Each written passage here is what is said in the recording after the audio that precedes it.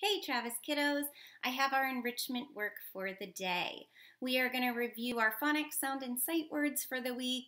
I'll go over the Your Turn workbook pages along with a little bit of reading work. And I have the math workbook page and some strategies for that.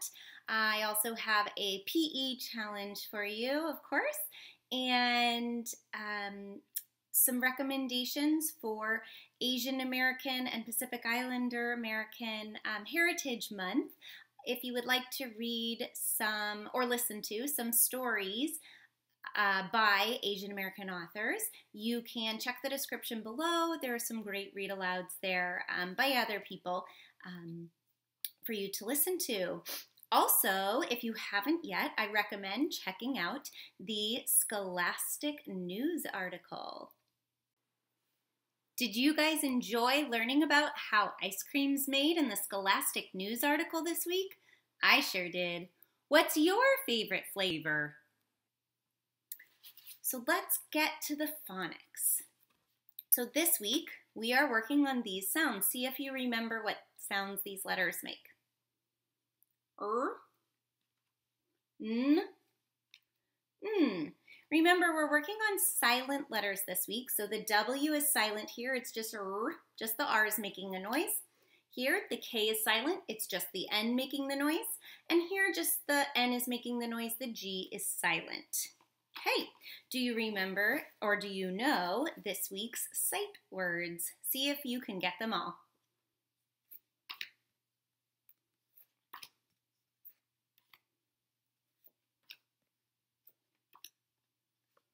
Did you get them? Let me go through them with you just in case. Bin, children, month, question, their, year. Hopefully you got them without me. If not, you're always welcome to read along with me. So I'm gonna introduce a concept we've worked on before and talked about and introduced. It is compound words. So a compound word is taking two words that are full words on their own and putting them together to make a new word. For example, lunchtime is a compound word. All of these are compound words. We're going to split them up into the two words that they make. Okay, so lunchtime. Do you know what two words go together to make lunchtime? Lunch and time. So lunch plus time together makes the compound word lunchtime. How about knee pad? What two words make knee pad? Is it neep and add? That doesn't quite sound right. It's knee and pad. And you should wear those if you're riding roller skates or a scooter or something to protect those knees of yours. Okay, next one, sunlight. What two words come together to make the compound word sunlight? Sun and light.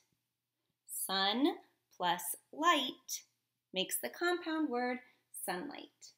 How about snowstorm? What two words come together to make the word snowstorm? Snow and storm. How about classroom? Class plus room. Are you getting the idea yet? We're going to do the last two. Whoops, which I'm erasing a little bit, sorry. Rainfall. What two words create the word rainfall? Can we split them up? It's rain and fall. How about cupcake? The two words are cup and cake. Cupcake. So those are compound words, and we've practiced putting two words together to make compound words.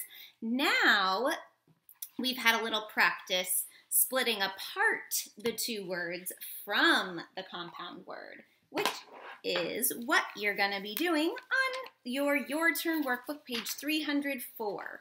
Okay, so they have ant plus hill equals ant hill. So you are going to read each compound word and write the two smaller words that you see in each word. So raindrop, you're going to split up into the two words. Rowboat, you're going to split up into the two words. All the way 1 through 4, and then write a sentence using one or two of the compound words above. Okay? So that's page 304 in your turn workbook. I'm kind of working backwards here today. You have some more phonics work on page 303. Okay?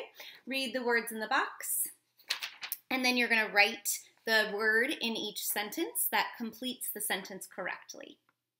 Okay, so remember, we're focusing on those silent letters that I just went over, so you should be able to read those words. Okay, you also have a new concept called a simile. We haven't gone over similes before. A simile is something where you compare one thing to another thing using words like or as. Okay, you could say the puddle is as big as a lake. So you notice you use as twice. Or you could say the wind felt like an ice cube. Okay, so like once, as twice. So sometimes we use similes to help you picture or feel what something might be like. Okay, there are sometimes exaggerations, but it helps give a sense of the strong feelings or emotions or the strong picture you want to create for someone. You might write one, you might read one. Okay, so you're going to be figuring out the similes on page 302 today. Okay, so you're going to read each sentence, underline the words like or as, and then circle the things that are being compared. So I want to go over a couple of these with you because they are a little bit tricky, and I want to make sure that you're comfortable doing this page. So let's read the first sentence. The storm was like a roller coaster. Can you imagine that? A storm like a roller coaster. Wow. Okay, so we need to underline like or as. What do you see in that first sentence? I see like. So I'm going to underline, put a line under, like. Then we're going to circle the two things being compared. What's being compared here? The storm is being compared to a roller coaster. Okay, so a roller coaster has a lot of twists and turns. It throws you all over the place. It's fast. It's wild. So I assume that storm is not a calm little drizzle. It's a wild, crazy storm that might throw you around or cause you some chaos, right? Okay, the house is as dark as a cave. This is number 2. The house is as dark as a cave. So first we need to underline as or like. What do we see in that sentence? We see as. So I'm going to underline as, both of them. Remember, as you use twice. So as dark as a cave. So we know that dark is the thing that they're trying to get us to picture. But what two words are they using to compare to tell us how dark it is? The house is as dark as a cave. Oh my goodness. So we're not circling dark. That's just something to help us know, because you could say the house is as big as a cave, and then you might have a different picture in your head, right? Or the house was, as damp as a cave. That would give you a different picture, right? So they want you to know it's dark, but the house is the thing that's like a cave. Caves are very dark, right? So we can imagine that that house is pitch black, needs some lights in there. So you go ahead and finish the last 3 there, and then you're going to choose one of these sentences to draw a picture of. Okay? So you're going to draw, so for number 1, you wouldn't draw a roller coaster, but you would draw a really, really wild storm. For number 2, you wouldn't draw a cave. You could draw 2 separate pictures, but what they want you to show is how dark the house is, or how wild the storm is. Okay, so you're drawing the thing that they're making a comparison to. The actual thing that they're giving you a picture of in your mind. Okay, you also have workbook page 298, cause and effect. So we've talked about this before. This event makes this event happen. Okay, you can either use Stormwatch, your paper reader, or you can reread Rain School and use that for cause and effect. Now, you already did a little bit of work on page, what page was that? I think it was about, it's on the other side of one of these. Here we go, 301. On page 301, you already worked on cause and effect. So if you need a little bit of help, use Stormwatch, use page 301 to help you figure out page 298. Okay, if you want to challenge yourself, use Stormwatch. I'm sorry, not Stormwatch, Rain School. Now you also have Rainy Weather to read. This is the literature anthology story. This is a nonfiction text about rainy weather. Pretty interesting. Okay, you had your realistic fiction of Rain School, and then Stormwatch is the nonfiction text. We have a little bit of math to do today. Just one workbook page. Page 174, you need to match. So you're going to match the frog to the lily pad. So on here, I suggest you either write directly on the page or you have another piece of paper or whiteboard to write on to figure out the math. So the lily pads all have one number on them. Okay. The frogs all have a number sentence or part of a number sentence. So my recommendation would be to do the subtraction first and then try to match. Okay, so like the first frog says 83 minus 10. Now we've worked a lot on 10 less, so you might be able to figure this out pretty quickly. Or you could draw a picture, of course, or you could write it vertically. So 40, 50, 60, 70, 80, 3 minus 10. So 10, 20, 30, 40, 50, 60, 70, and 3. So 73. Or vertically, 83 minus 10. 3 minus 0 is still 3. 8 tens minus 1 10 is 7 tens, 73. Okay? You could also do number bonds. However you want to figure it out, you are welcome to do that. But I suggest that you do the math and then write down that number on near somewhere close to that frog, so 73.